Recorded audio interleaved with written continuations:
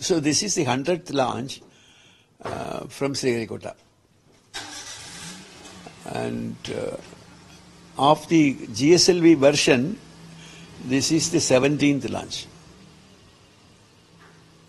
Now this launch is primarily to launch a satellite which weighs approximately 2,250 kilograms.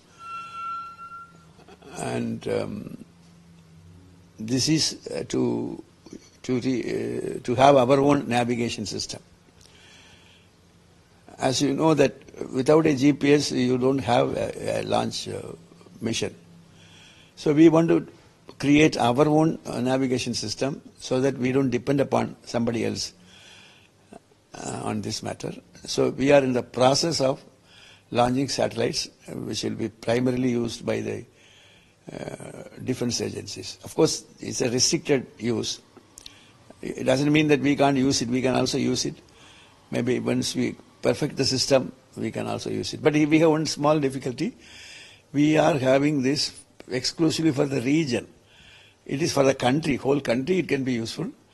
And also about 1,600 kilometers outside the border.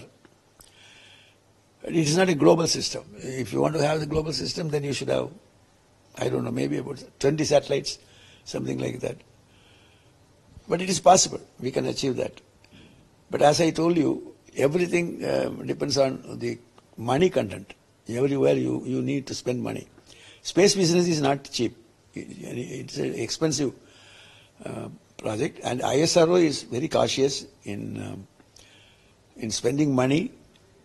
At the same time, clubbing many goals together and then try to take very, very calculated risks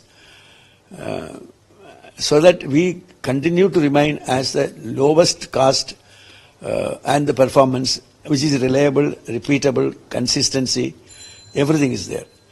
So this is what we are trying to do. Actually, all these experiments are towards the Gaganyaan we are planning for the year 2028, including the docking experiment which we had 1 week back. So all these things are prelude for the Gaganyaan project.